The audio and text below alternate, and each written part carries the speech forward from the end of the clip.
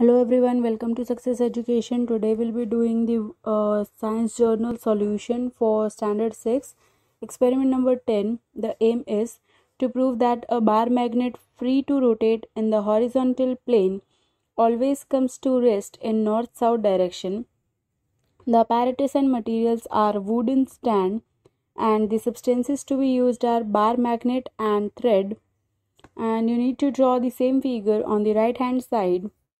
And the procedure is: take a bar magnet, put a mark on one of its end for identification, tie a thread at the middle of the magnet so that you may suspend it from a wooden stand in such a manner that the magnet can rotate freely in the horizontal plane.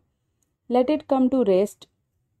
Mark 2 points on the ground to show the position of the ends of the magnet when it comes to rest.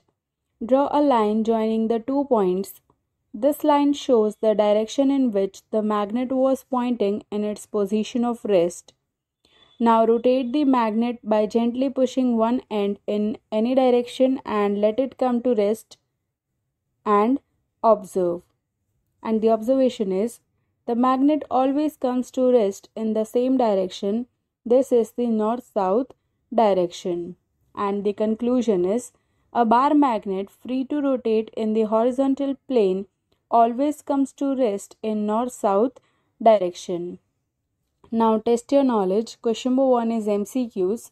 First one: which of the following objects is attracted by a magnet? It's option number C, iron nail.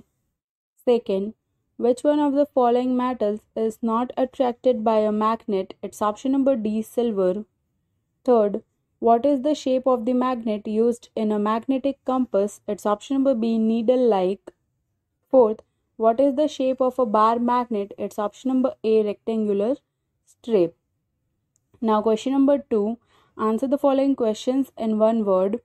First one, in which country was magnet discovered? It is Greece. Second, which English alphabet is written on the north pole of a bar magnet so that it can be identified? So the answer is N. Third, ore of which metal is present in magnetite? It is iron.